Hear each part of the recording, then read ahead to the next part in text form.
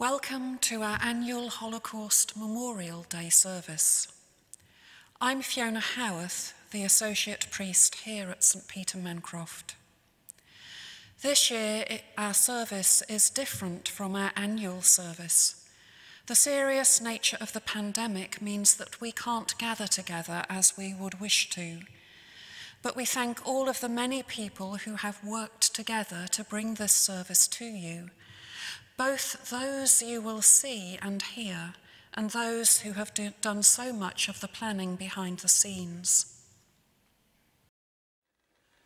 I'm Rabbi Roderick Young, a member of the Norwich Hebrew congregation and the Norwich Liberal Jewish community.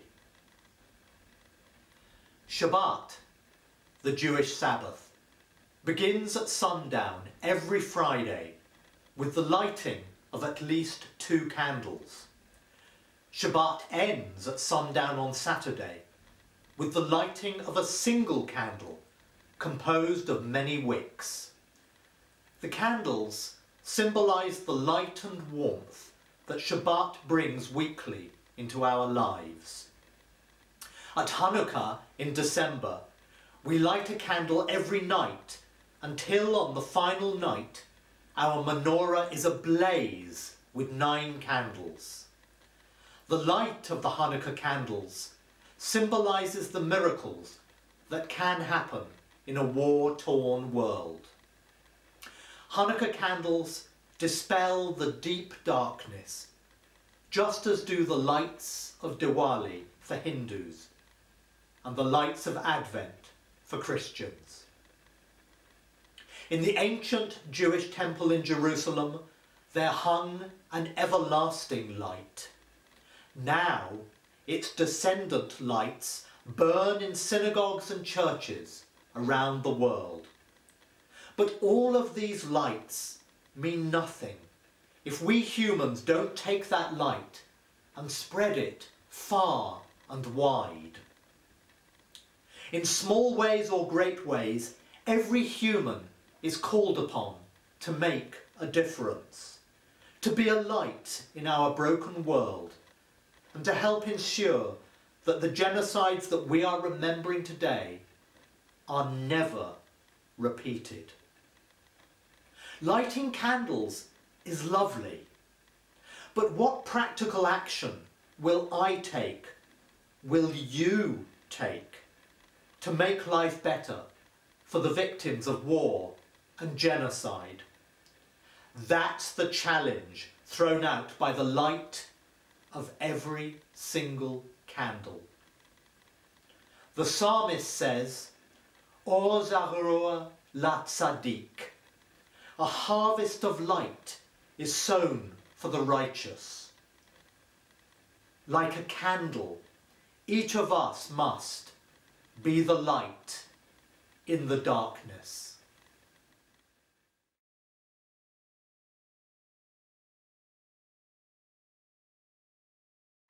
Well, I was born in Munich, in the capital of Bavaria.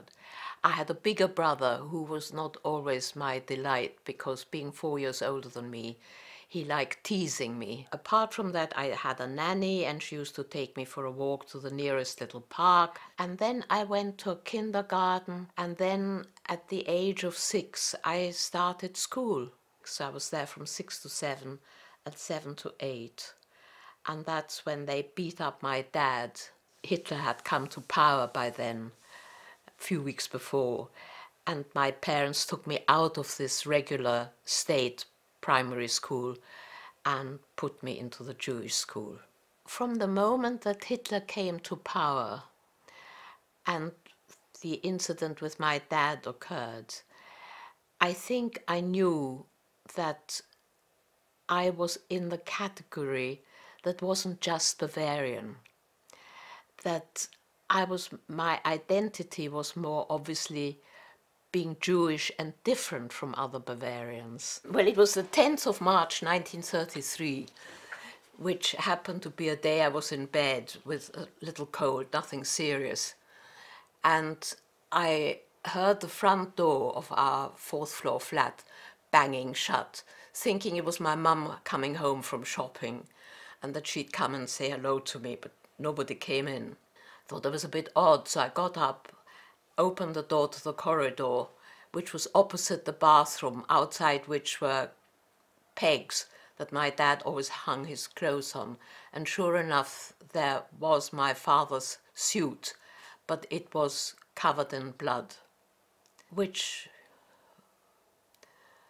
for an 8-year-old was a shock, as you can imagine. So I tiptoed down the corridor, knocked at my parents' bedroom door, opened it, and just saw my father pulling up his bedclothes so I shouldn't see his face. So I went back to bed and I lay there, I guess in sort of shock, because I couldn't understand what was going on. After that, the doctor came, and then we went to our little house in the village called Walchensee, where my dad recovered. But nobody ever told me anything. I think they tried to protect me. I think leaving Munich at midnight, for me at first, was a real adventure. I mean, it was midnight, it was my fellow cooks and my mum and my dad and my uncle with a camera. And then, of course, the time came and the train left. And it was a steam train, so it moved out very, very, very slowly. But I still saw my mum step behind my dad and dab her eyes. So, but she hoped that I would not see her cry. And that was the first time that the separation hit me. You know, up to then it was me getting on the train, great fun. You know, I was going to England, I knew where I was going. There were no uncertainties at that point. But when I saw my mum cry, I think it was then that the fact was that I was going to be on my own. And I was met by, I guess, what looked to me like an elderly, probably just a middle-aged lady, in a purple suit. Now, why that struck me, and I can see it now, and she greeted me by giving me her hand and said, "How do you do?" And I took her hand and I gave a little curtsy, which is what one did in my time, in my place. And I said yes. So that was my first use of English in the UK. You know, they were very nice and very helpful, but it was being thrown into the English pool at the deep end. What I really, really, really wanted, and we're now talking about first week of July, I wanted to go to school, and I was really, really keen to learn English quickly and well. And I said to myself in German, ich werde diese Sprache bemeistern. I shall master this language, and I think I have. I love English. So there was a magazine called Picture Post, and this was one of the pictures. And it wound up in our common room. And I picked it up, turned the pages, and came across my dad. I had not been in contact with my parents. I cried, and Miss Borner, who was supervising prep, took us both to the headmistress's drawing room and said to her, "Oh, she says that this is her father." And the headmistress looked at it and then looked down at me over it and then looked again and then said, "That is not your father, that is propaganda." I did not argue with her. That was the first time, when I was all of 14 years old, I realized that people could not understand what had gone on and what was going on in Germany.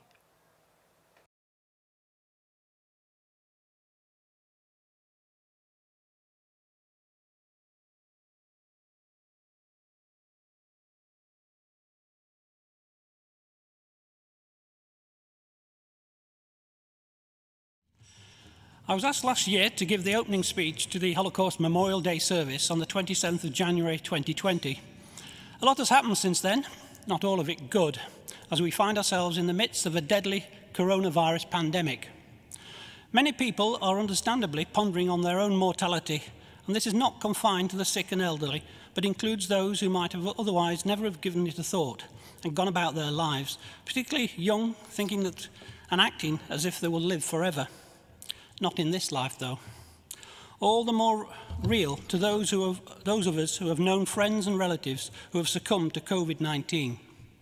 This is a shock to us personally and a shock to our life for the duration. Who amongst us would have believed it possible that the whole country would see civil liberties restricted so with the lockdown imposed on most every community in the land? This is the United Kingdom. Things like this don't happen to us. They do now. Who would have imagined it? None of us. It is inconceivable. It was unimaginable, but we're living it now, and we know it. This is the Holocaust Memorial Day service for 2021. I know of the Holocaust, but I don't truly know it. I didn't live through it. How could I truly know what it was like? The death, destruction, inhumanity and terror meted out to about 9.5 million of the European Jewish community by the Nazis.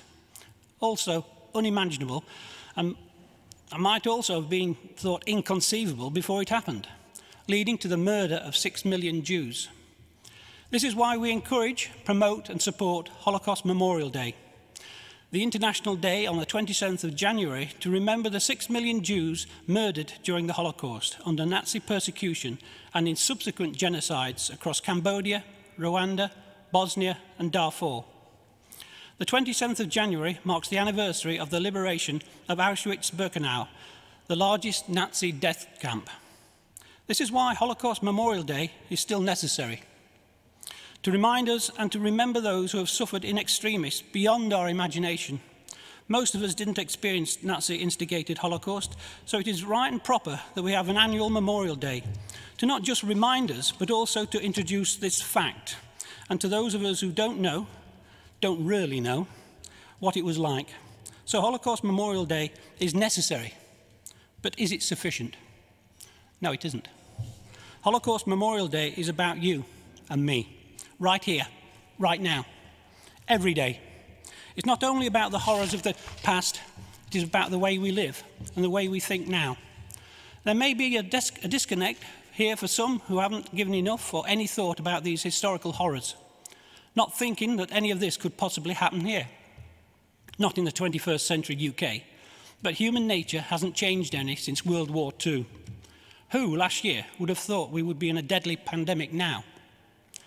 In my speech last year, I was advised that, in my civic role as Lord Mayor, I couldn't be political. They were correct, of course, insofar as being party political is concerned, but fascism in all its forms goes beyond this. Make no mistake, standing up for people's rights goes beyond party politics, beyond national borders. Hence, last year's theme was standing together. Whatever your politics, ethnicity, religion, gender, age, sexuality or nationality. This year's theme is Be the Light in the Darkness, and this naturally refers to the here and now. It's about you and me. It isn't about only the past, but about how we think and act now. Holocaust Memorial Day is here to act as a catalyst to make us think. I'm reminded on a daily basis the need to protect people's rights in my day job representing Norfolk people at tribunals. It's a cliche that sometimes the law can be an ass, but tragically, it can be more than that, as became apparent in 1930s Germany under the Nazi regime. An affront to everyone, not just the Jewish population, it was hijacked to persecute and ultimately used to commit mass murder. Dealing with legal challenges every day, it can sometimes feel as though the world is going to hell in a handcart. I don't have clients who don't have problems. There are people, though, positive thinkers, who have addressed problems of anti-Semitism by persistently pursuing, through respectful and mutually beneficial discussion and negotiation, even with Holocaust deniers, and succeeded in getting them to see the light in the darkness, and to be the light in the darkness. It is possible to change people, change the way they think and act. You can read how in Matthew Syed's book, Rebel Ideas. I do believe in redemption and rehabilitation first, above retribution. much less on turning our backs on people who have lost their way, for whom we need to be their light in the darkness. This is not possible if we stop talking to them. I like to think of myself as a positive thinker, a glass half full sort of person, to see the good in people and in situations, but I'm reminded via 24-hour news channels that evil does exist in the world. It's having a certain view of the world, though, that encourages me anyway, to do what I can for people in the here and now, to try my best to be the light in the darkness. It's hard sometimes, but it's important not to let others define who you are and what you're about. I'm not the only one to think this way. I recently read a book by a 100-year-old Eddie Yaku entitled The Happiest Man on Earth. The book's subheading, The Beautiful Life of an Auschwitz Survivor. I couldn't help shedding tears reading it. You don't usually read the words beautiful and Auschwitz in the same sentence. He thought of himself as a German first and a Jew second. But that all changed when Eddie was arrested in 1938, when he was beaten and arrested to spend 7 years in Buchenwald and then Auschwitz concentration camps. He was marched 3 times to the door of the gas chambers and was pulled out of the queue each time to have him work as a slave labourer instead. He lost his family and friends in the Holocaust. After the war, he vowed not to let the traumatic experiences he had been through to define him. He was lucky enough to be able to do just that, to live the best life possible he could afterwards. He counts himself the happiest man on earth.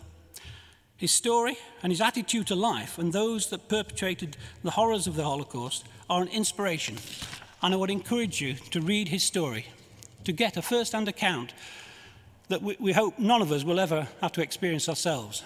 Eddie is truly the light in the darkness. We need the Holocaust Memorial Day because it matters today and every day. The onus is to be the light in the darkness. There's a vacuum, so it's up to us to fill the darkness with light. It matters to me, and it does matter to you, what happens to other people. This was captured brilliantly by Pastor Martin Niemöller's poem, First They Came. First they came for the communists, and I did not speak out, because I was not a communist. Then they came for the socialists, and I did not speak out, because I am not a socialist. Then they came for the trade unionists, and I did not speak out, because I am not a trade unionist. And then they came for the Jews, and I did not speak out, because I am not a Jew. Then they came for me, and there was no one left to speak out for me.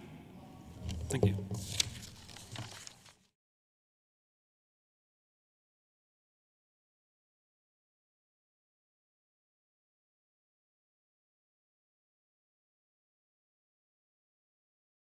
This is the testimony of Hansu Mala, a Rohingya Muslim from Myanmar.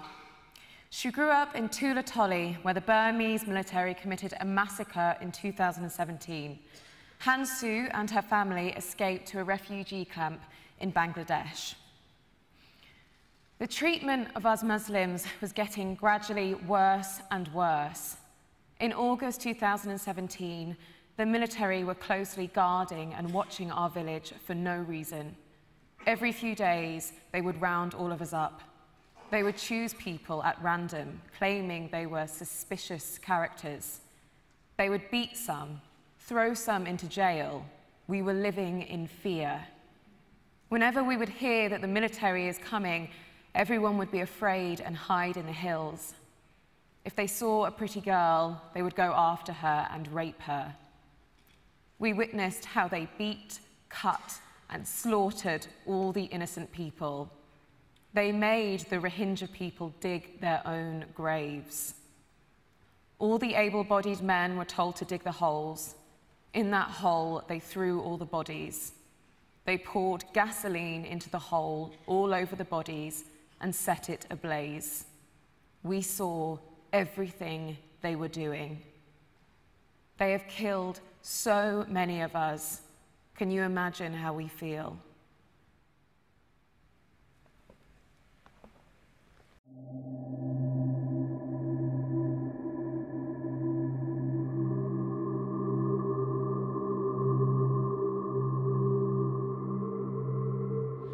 1975,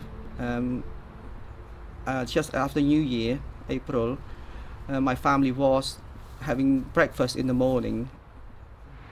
Somebody knocked the door, the front door. Was the Pol Pot soldier with the black uniform and the gun, and point the gun at us, say, "You got to get out of your house right now or we shoot you." So myself, because I was about 14 or 13, 14, they forced me to work hard labor in the field, in the cornfield. They told us, if anyone, soldier or teacher, anyone well educated, tell them that you are what you are, and then they send you back to Phnom Penh. They send you to study.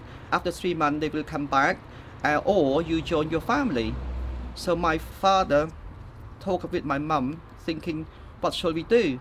I remembered the night before he left the family to join training. Father gave me his necklace. He gave it to me and then said, please look after this and look after your brother and sister. Look after your mum. And I don't know, when I come back now, it's your duty now to look after the family.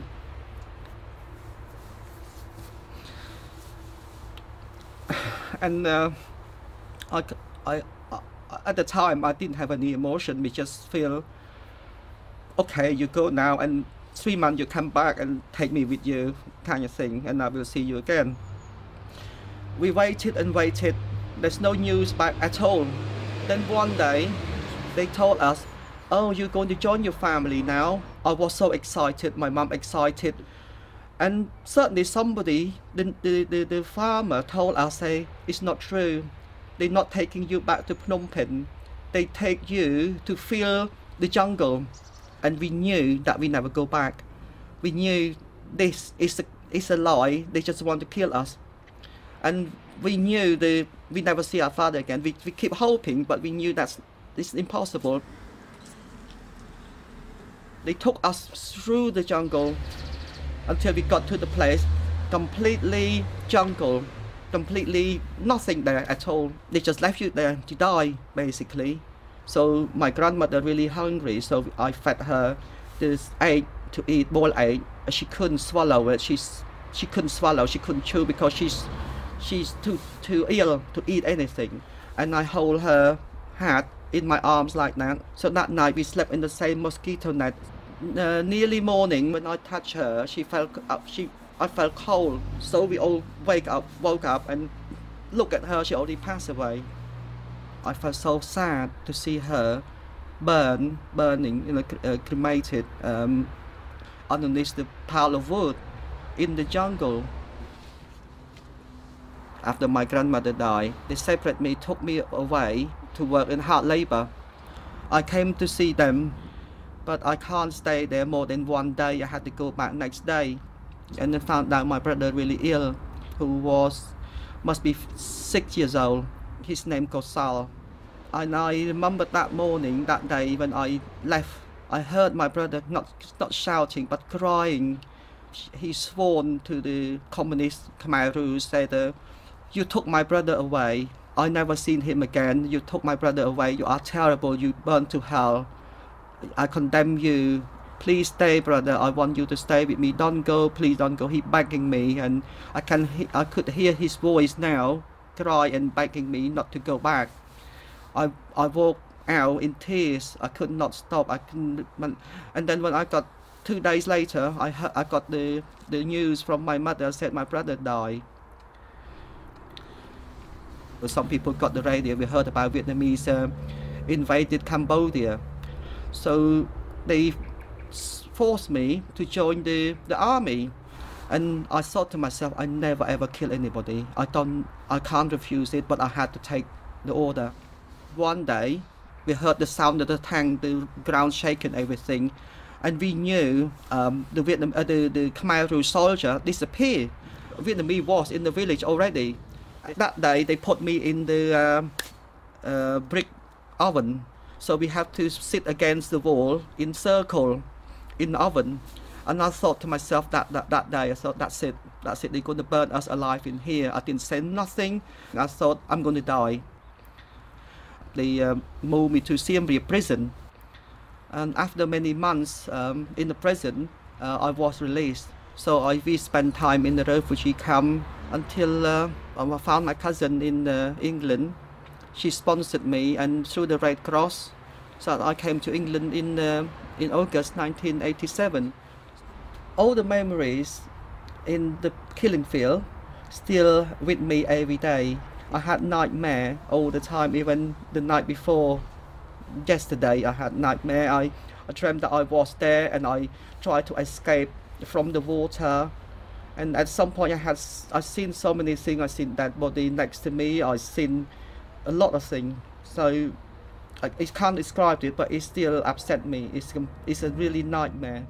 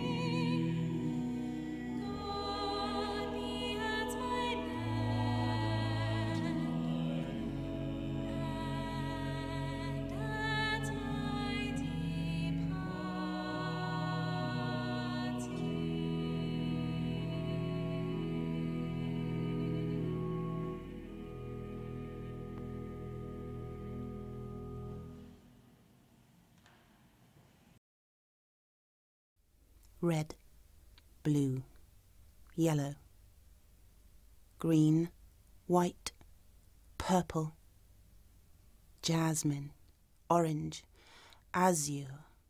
Old palace make way for new homes. A future spread with colours.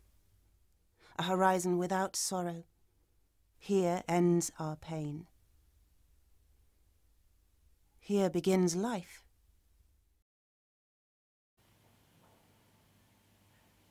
We light candles to remember the victims of the Holocaust, of the genocides in Cambodia, Rwanda, Bosnia, and Darfur. We also light an additional candle to remember all those suffering from persecution, conflict, and violence today, among them the Rohingya. We invite you to share in this moment of silence by lighting your own candle as you watch. The theme of this year's Holocaust Memorial Day is Be the Light in the Darkness. In 1944, Hannah Senesh, a 23-year-old Hungarian Jew, was shot by the Nazis. She had worked for the resistance and after her capture had been tortured to reveal her accomplices. She revealed nothing, but she left behind some beautiful poetry and prose. And these are the words of Hannah Senesh. There are stars whose light reaches the earth only after they themselves have disintegrated and are no more. And there are people whose scintillating memory lights the world after they themselves have passed from it. These lights, which shine in the darkest night, are those which illumine for us the path. May all those whose lives were cruelly taken and whose memories we recall with these candles shine forever as a blessing in our lives.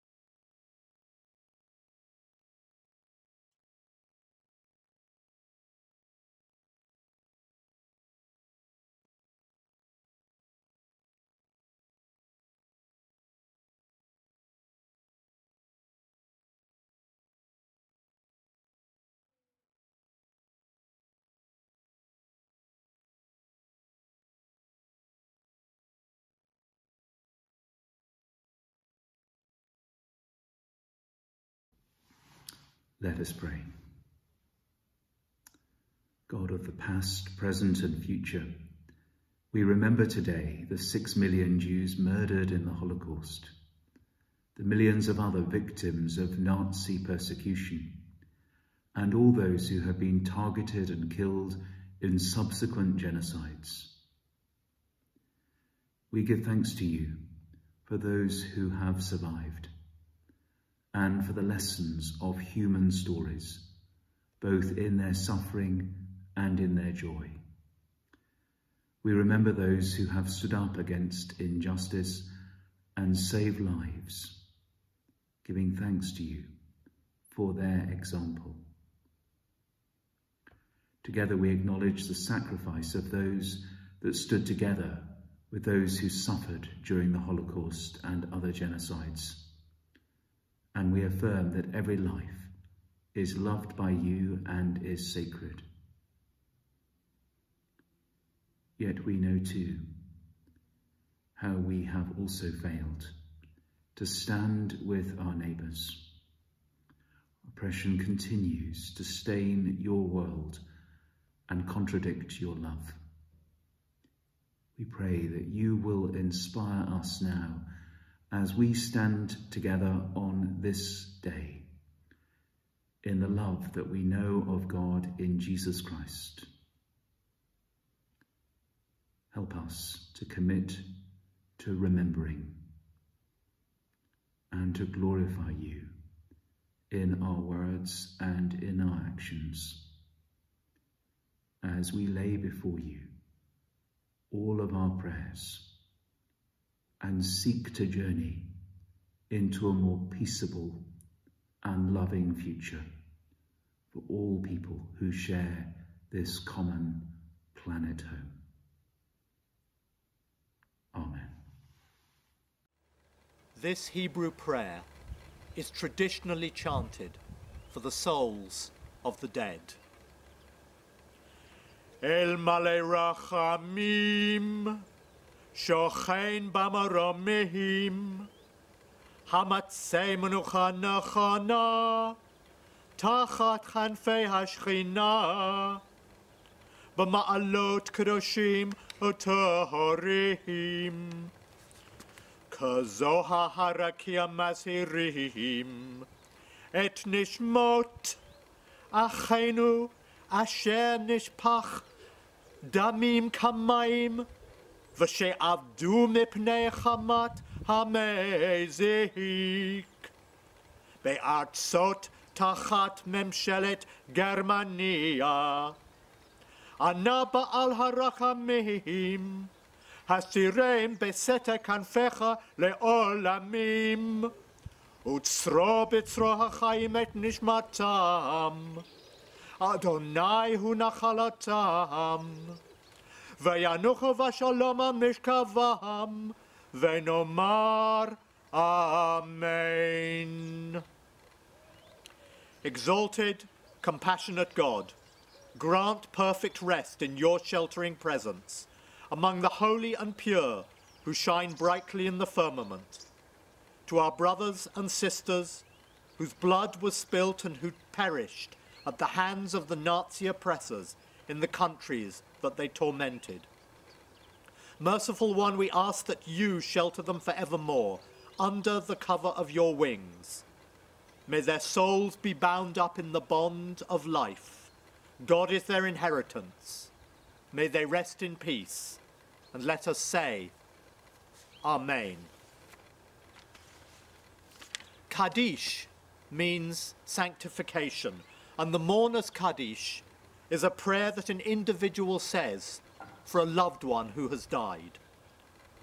The mourner's Kaddish nowhere mentions death, but rather it praises God and looks forward to the time when God's kingdom will embrace all humanity. Yitkadal v'yitkadash shemei Rabbah, be'alma divra kirutei v'yamlich malchutei, b'chayachon uvyomechon u'chayei dechol Beit Israel, b'galav v'zman kariv ve'emru, Amen. Yehesh shemei Rabbah mavarak le'olam u'lamei maya. Yitbarak v'yishtabak v'yitpa'a v'yitramam v'yitnasei. V'yitada v'yitaleh v'yitalal shemei dekurisha brechu. La'ela min kol bechata v'shirata. Tush bechata v'nechemata. Di'amiran be'alma ve'imru. Amen. Yehesh shlama Rabbah min Shemaya. V'chaim aleinu ve'al kol Israel. Ve'imru. Amen. Osei shalom b'mromav. Hu ya'aseh shalom. Aleinu ve'al kol Israel. Ve'al kol yoshvei tevel. Ve'imru. Amen.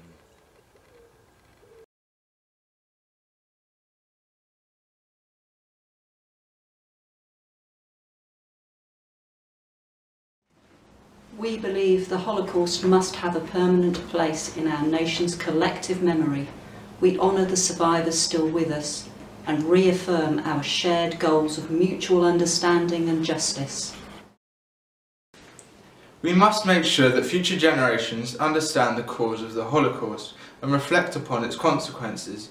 We vow to remember the victims of Nazi persecution and all genocides.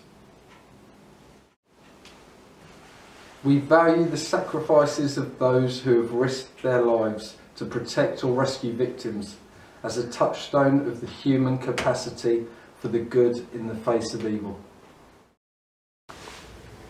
We recognise that humanity is still scarred by the belief that race, religion, disability or sexuality make some people's lives worth less than others. Genocide, anti-Semitism, racism, xenophobia and discrimination still continue. We need to share responsibility to fight these evils. We pledge to strengthen our efforts to promote education and research about the Holocaust and other genocides. We will do our utmost to make sure that the lessons of such events are fully learned. We will continue to encourage Holocaust remembrance by holding an annual UK Holocaust Memorial Day.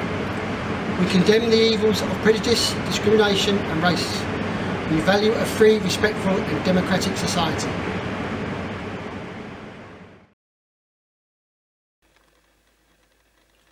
The Reverend Fiona Howarth and I will leave you with a final benediction, the oldest Hebrew blessing in existence, from the Book of Numbers.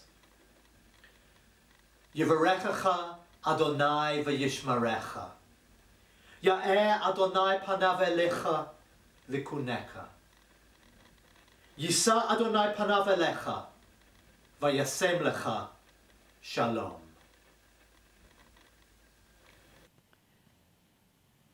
May God bless you and keep you. May God's presence shine upon you and be gracious to you. May God's presence be with you and give you peace. Amen.